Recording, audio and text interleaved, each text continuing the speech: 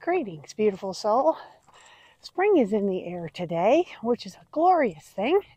However, there's more than just spring in the air, as our beautiful sun is having some significant geothermal storms.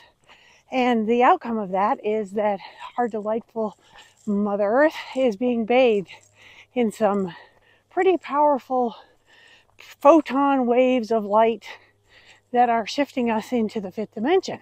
Not us, but the planet and everybody that's riding on it.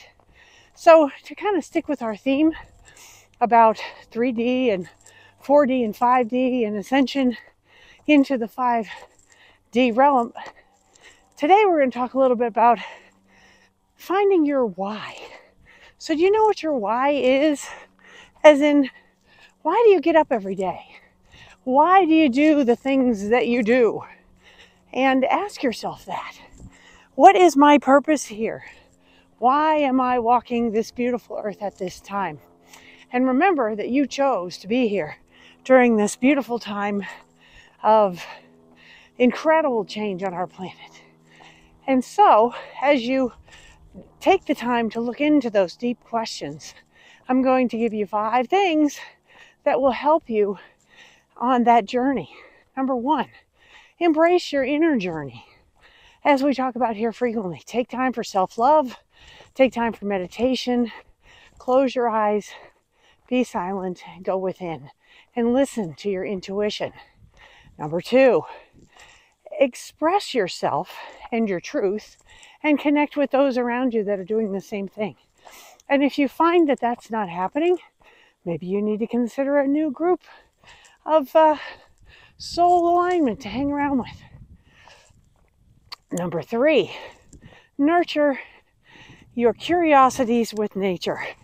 And as you know, being out in nature is one of my favorite things to do. And frequently I do ask the questions, why does this tree do this? Or why does that bird fly like that? And you'll find a lot of the answers that you're seeking are related to you and your path as well. So number 4, live your intentions and find your joy. Just like finding your why. That's they go hand in hand, because in your joy, you find your why. And number 5, be a beacon of light for everyone and everything that you come into contact with.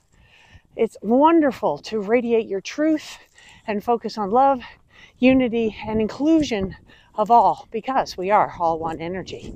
So as you take the time to find your why, you'll know that it transcends space and time and connects us to the universal heartbeat of collective awakening and consciousness elevation.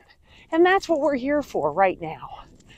And I would love it if you could if you do your homework and figure out what your why is, leave it in the comments of this video, and let's all see who has a different interpretation of what their why is, because I know what mine is, and I will leave it in the comments too.